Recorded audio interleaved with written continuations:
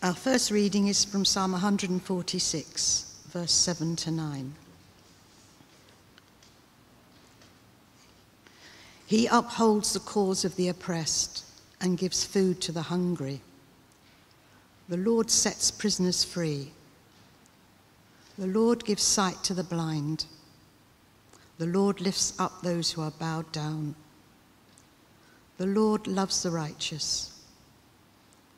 The Lord watches over the foreigner and sustains the fatherless and the widow, but he frustrates the ways of the wicked. The second reading is from Mark 14, verses 53 to 65.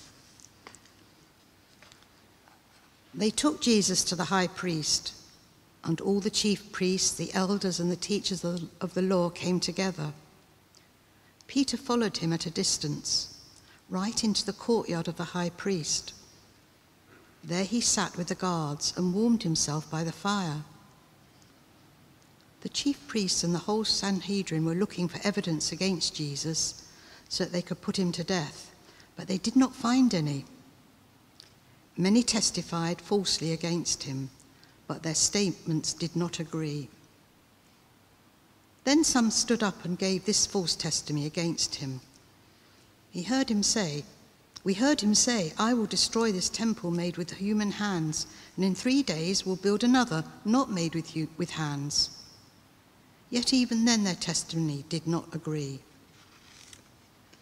When the high priest stood up before them and asked Jesus, "Are you not going to answer? What is this testimony that these men are bringing against you?" And Jesus remained silent and gave no answer. Again the high priest asked him, "Are you the Messiah, the Son of the Blessed One?" "I am," said Jesus, "and you will see the Son of Man sitting at the right hand of the Mighty One and coming on the clouds of heaven." The high priest tore his clothes. "Why do you need any more witnesses?" he asked. "You've heard the blasphemy. What do you think?" They all condemned him as worthy of death. Then some began to spit at him. They blindfolded him, struck him with their fists and said, "Prophesy." And the guards took him and beat him. Our first object is a blindfold. And I have some strips of cloth to represent a blindfold. And if you would like to take one and hold it as I read the reflection and start in some prayers, please do come and find one. Captives are often blindfolded, not just to ensure that they can't see where they are going, but to dehumanize, diminish, and demean the victim. By covering the eyes, you can reduce the human being to a thing. They also have a belief that the eyes are the window to the soul. It can be a disarming, disturbing thing to look deeply into someone's eyes and see their emotional response. It's not a surprise that the chief priests, the elders, and the teachers of the law decided to cover up the eyes of the man they had condemned as worthy of death. There is a painful irony in the story here. Jesus, who opened his ministry by declaring in the synagogue that he had come to proclaim freedom for the prisoners, recovery of the sight for the blind, and to set the oppressed free, is captured, blind, afflicted. This trial before the religious authorities has a pretense of justice and proper process, but they are unable to find any evidence against Jesus, and he remains silent and gives them no reason to convict him. Finally, the high priest asked Jesus, "Are you the Messiah, the Son of the Blessed One?" In the face of the truth, not a trumped-up charge against him, Jesus can no longer be silent. "I am," he says, "and you will see the Son of Man sitting at the right hand of the Mighty One and coming on the clouds of heaven." Jesus speaks the truth, but it is too much for the high priest. He tears his clothes. "Why do we need any more witnesses?" he asked. "You've heard the blasphemy. What do you think?" The eyes of the religious authorities are closed to who Jesus really is. They refuse to recognize that he is the Messiah, God with us, the Son of God. Overcome with anger and fear, they respond by blindfolding him, beating him, spitting on him. As we hold this blindfold, we remember that Jesus' commission from God is to open the eyes of the blind. In the gospel accounts, we see Jesus bringing restored sight to the physically blind. Perhaps we think of Bartimaeus. But we also know that Jesus said, "I am the light of the world. Whoever follows me will never walk in darkness, but will have the light of life." This remains Jesus' challenge to us today, to open our eyes and walk in his light of life. So perhaps as we sit here in reflection, we might ask ourselves, are our eyes open to see Jesus as the true Messiah, God with us, the Son of God? Are we too standing with Jesus, the light of the world, to bring the light of life to all who are walking in darkness? I'm just going to say a prayer that you might want to echo in your own hearts.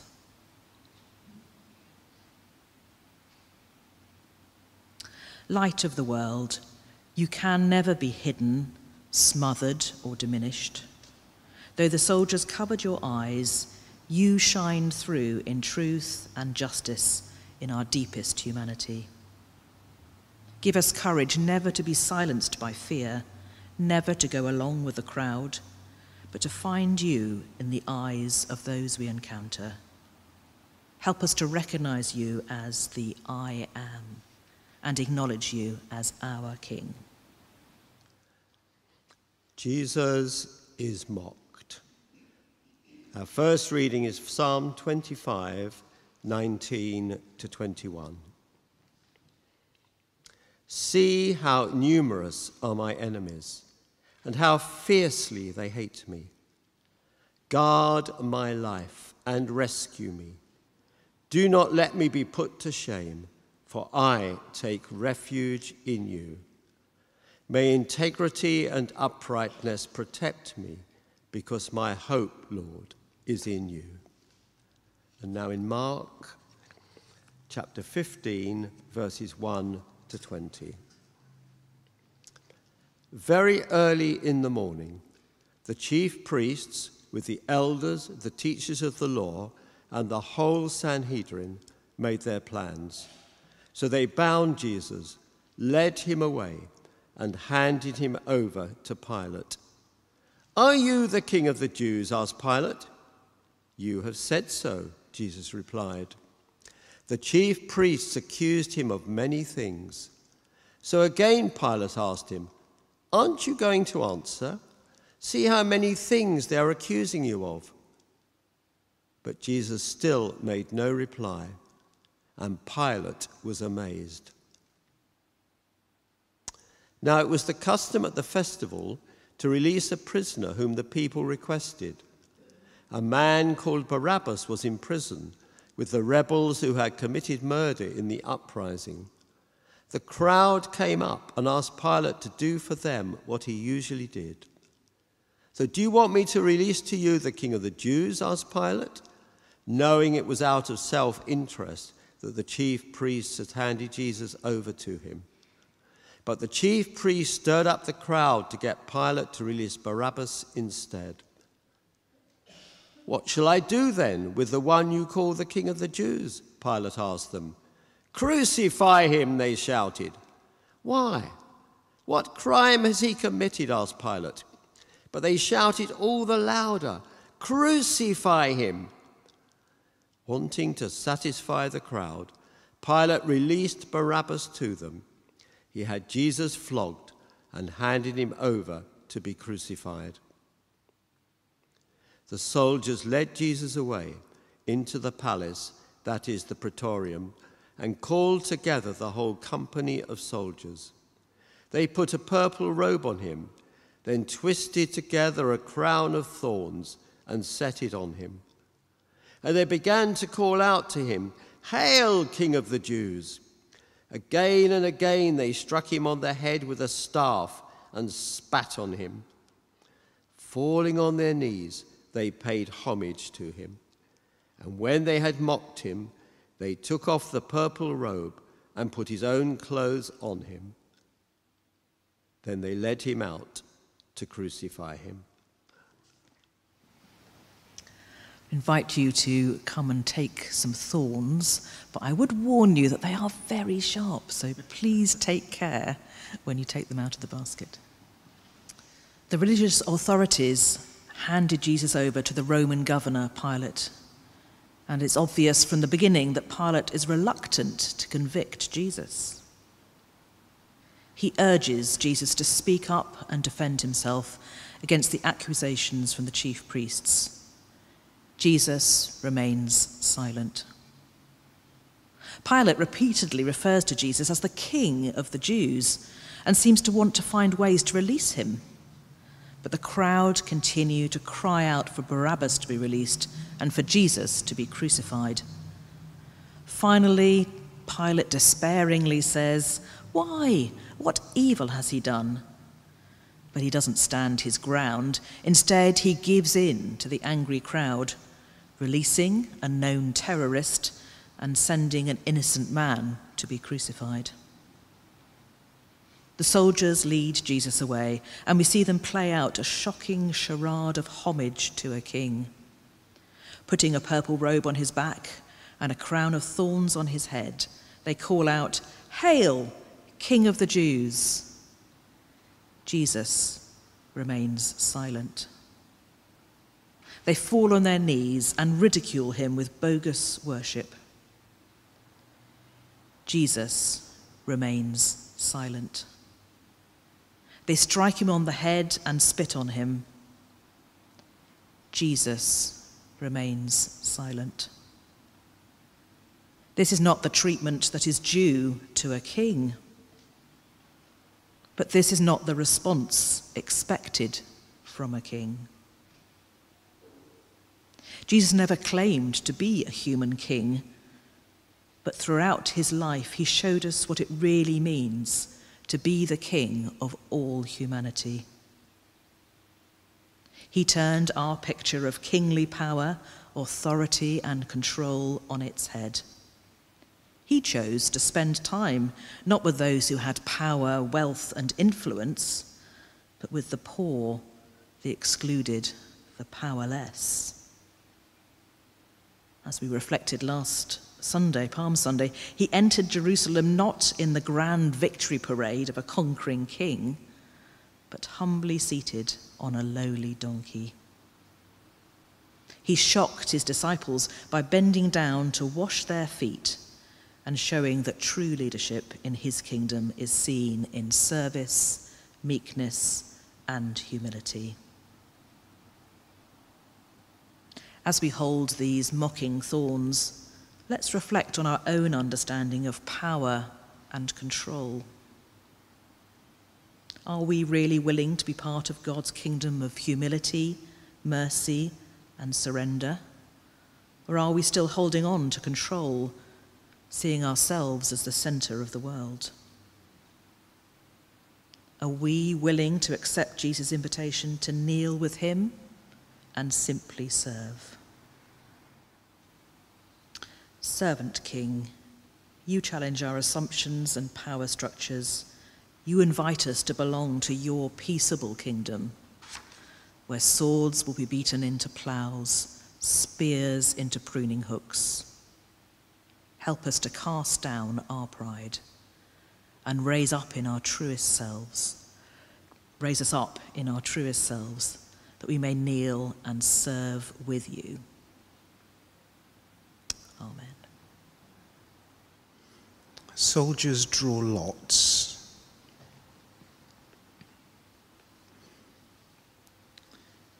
Psalm 46, verses 1 to 3.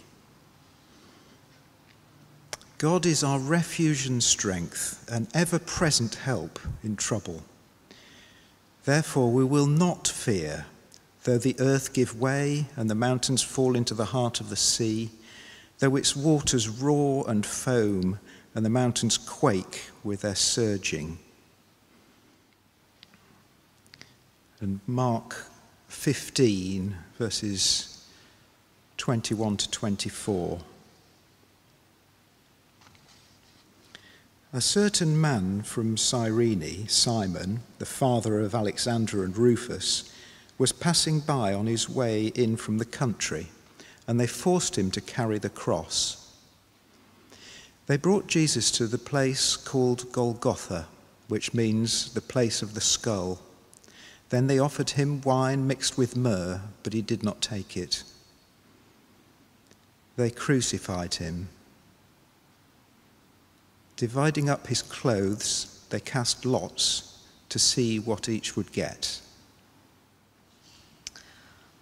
Our next object is dice, and I have some very tiny dice beads for you to come and take if you would like to.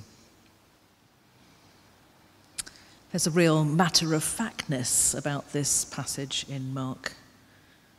The cruel reality of the journey from the Roman palace to the hill called Golgotha, that so many thousand condemned prisoners had taken before Jesus. Jesus struggles to carry the heavy cross, and a random stranger is plucked from the crowd and called on to carry the cross. Like so many before Jesus facing the agonizing trial of death by crucifixion, Jesus is offered wine mixed with myrrh that could perhaps help to dull the physical pain he will experience. Jesus refuses the offer. The act of crucifixion is described so simply in this version in Mark, and they crucified him. Then we get this detail about the soldiers dividing up his clothes and casting lots to see what each would get. Although the soldiers are not aware of it, this casting of lots for Jesus' clothes was a fulfillment of David's prophecy in Psalm 22.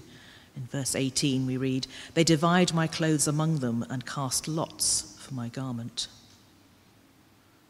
So much of the journey that Jesus took from his entry into Jerusalem and up to this point seems very random and unexpected. And yet Jesus knew that so much of the minute detail had been foretold in the Hebrew Scriptures. It is only after his resurrection that Jesus opens the eyes of his followers to see that everything must be fulfilled that is written about me in the law of Moses, the prophets, and the Psalms. Sometimes our life feels full of chances and random events that don't quite go the way we're expecting. The soldiers must have used their dice many times. Casting lots for the clothing from their crucified prisoners could be seen as an extra perk for a very unpleasant job. A quick gamble for some entertainment, a chance for luck to go their way. As Simon was grabbed out of the crowd by chance to help with Jesus' cross, as the soldiers cast their lots, you could say that they were either lucky or unlucky. But beneath this freedom of random chance, there is a deeper intention and purpose for our lives and our universe, held by God. Jesus knew that the path he was taking to the cross, his death, and ultimately his rising from his grave, was the fulfillment of God's will. As we hold our dice, let's reflect on our own response to difficult and unexpected turns in our lives. Do we really believe that God has a plan and a purpose for our lives and longs for each of us to thrive in his care? Do we recognize that through our trust and faith in Jesus, God is our refuge and our strength, a very present help in times of trouble? I'm going to pray a prayer from the Compline service, something that's usually said just before bedtime. Be present, O merciful God, and protect us through the silent hours of this night, so that we who are wearied by the changes and chances of this fleeting world may repose upon thy eternal changelessness through Jesus Christ our Lord. Amen. The reading is from Psalm 22, verses 1 and 2 and 7 and 8, and then from Mark 15, verses 25 to 32. My God, why have you forsaken me? Why are you so far from saving me, so far from my cries of anguish? My God, I cry out by day, but you do not answer, by night, but I find no rest. All who see me mock me. They hurl insults, shaking their heads. He trusts in the Lord, they say. Let the Lord rescue him. Let him deliver him, since he delights in him.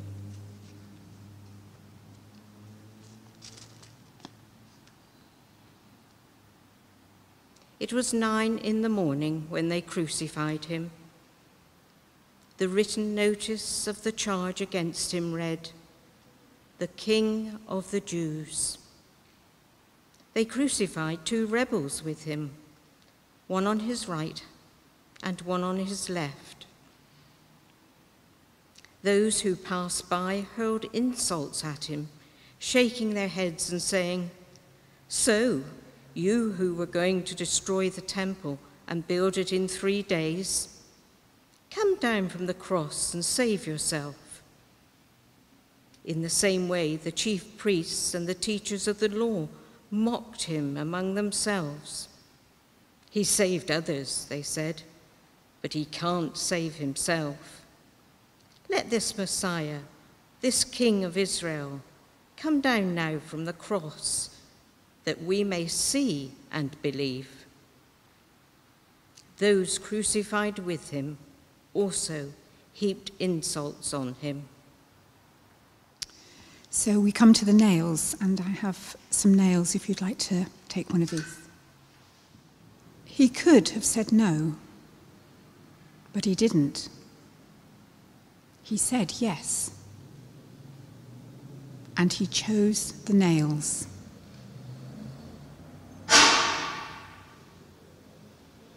Nails that would be hammered through his hands, through his feet, holding this innocent man to the cross.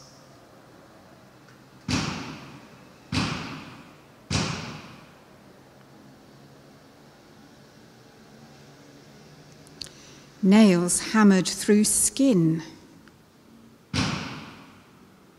muscle, tendons and ligaments.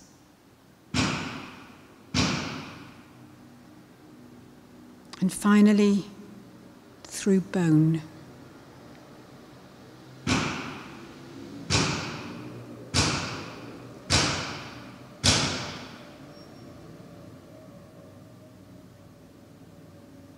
Every hammer is for you and for me,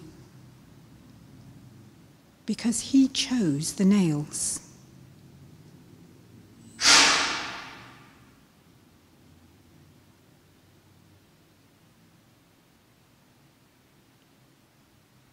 He didn't have to. He could have said no, but he didn't. He said yes, and he chose the nails.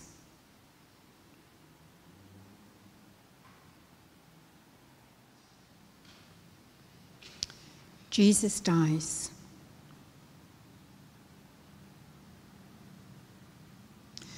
Do not be far from me, for trouble is near, and there is no one to help. I am poured out like water, and all my bones are out of joint. My heart has turned to wax. It has melted within me. My mouth is dried up like a potsherd, and my tongue sticks to the roof of my mouth. You lay me in the dust of death.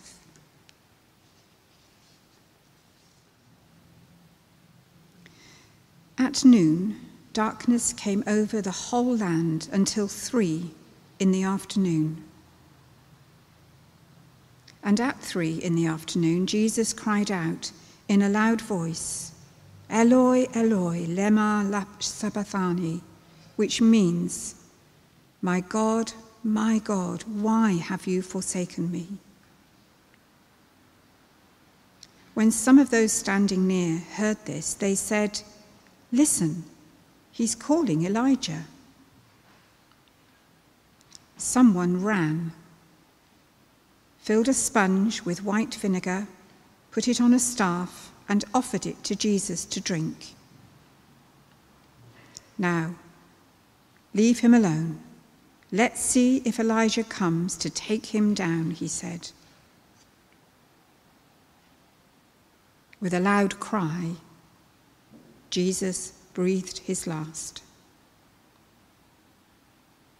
The curtain of the temple was torn in two from top to bottom.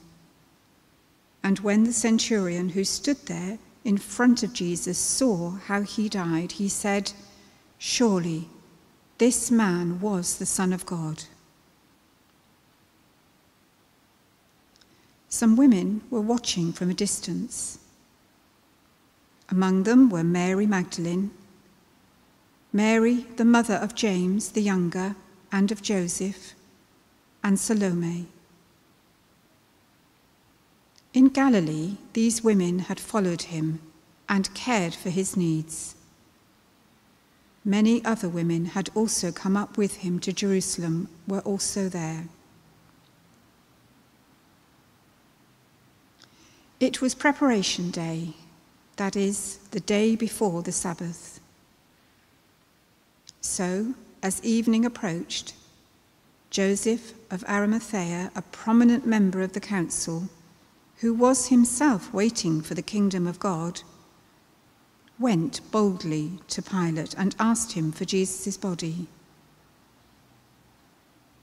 Pilate was surprised to hear that he was already dead. Summoning the centurion, he asked him if Jesus had already died. When he learned from the centurion that it was so, he gave the body to Joseph. So Joseph brought him some linen cloth, took down the body, wrapped it in the linen, and placed it in a tomb cut out of rock. Then he rolled a stone against the entrance of the tomb. Mary Magdalene and Mary, the mother of Joseph, saw where he was laid. The cup. I have small cups of water mixed with vinegar, a bitter cup. I'm not going to stand here and hand them out. I'm just going to invite you when we get to the moment of prayer that you might want to come and take one and hold it, and particularly remembering people who you know who are currently facing bitterness, hardness, difficulties in their lives, that we might pray for them. So I'll invite you after my reflection. Last night in our Maundy Thursday service, we remembered Jesus going to the garden in Gethsemane, inviting his disciples to sit with him as he prayed.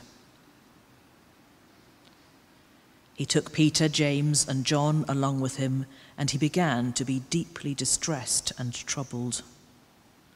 My soul is overwhelmed with sorrow to the point of death, he said to them. Stay here and keep watch. Going a little further, he fell to the ground and prayed, that if it was possible, the hour might pass from him. Abba, Father, he said, everything is possible for you. Take this cup from me, yet not what I will, but what you will. We still use this phrase, drinking the cup we've been given, sometimes drinking a bitter cup. This cup is there as a picture of suffering, bitterness, and pain that Jesus is enduring. The cup that Jesus had to drink was a symbol of the suffering and death that he had to go through. In the Garden of Gethsemane, Jesus struggled with the path that lay ahead of him, but still he surrendered to God's will. His death was the only way to bring life to all humanity. At the 9th hour on the cross, Jesus cried out the most human and heartfelt cry of desolation. My God, why have you forsaken me? Jesus has come to the end of his human resources. He's exhausted, empty, feels abandoned by God. Perhaps we've sometimes wrongly pictured Jesus as some sort of superhuman, as if his relationship with God insulates him from the reality of suffering. It couldn't be further from the truth. Just like us, we see Jesus feeling doubts and fears, temptations and needs. In John's gospel account of this particular moment in the crucifixion story, we hear that Jesus says, I am thirsty. Another fulfillment of Hebrew scripture. And one of the bystanders uses a sponge on the end of a stick to quench his parched mouth with a bitter mix of water and vinegar. But because his mouth is moistened, he is able to make his final cry, it is finished. In Jesus' death, we see the start of the promise he made to quench the thirst of every thirsty person. In his resurrection to come, we see the fulfillment of his promise that whoever believes in me shall never thirst.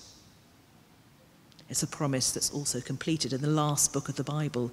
In Revelation 7, we read that those who put their trust in Jesus as their Saviour shall neither hunger nor thirst anymore.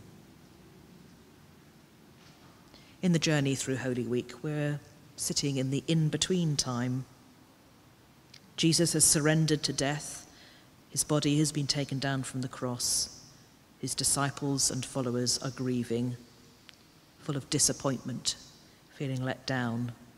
Things have not turned out as they expected. And yet we sit on the other side of the story. We know there is dawn to come and everything will change. As we reflect on this bitter cup of water and vinegar that represents the suffering that Jesus went through, we remember that Jesus promised that whoever believes in him will receive a living water springing up to eternal life.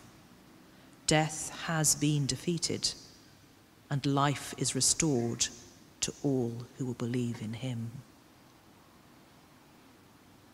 So I invite you, if you would like to come up and take one of the cups and bring before God those you know who are drinking from a bitter cup right now, suffering pain, hurt, and loss, and ask that God might show them the way to the thirst-quenching refreshment that can only come from Jesus. But you also might like to pray for yourself as we approach Easter Day, that you will hold on to Jesus' promise that no one who comes to him will ever be thirsty, and that we will be again filled with his living water that springs up to eternal life in each one of us.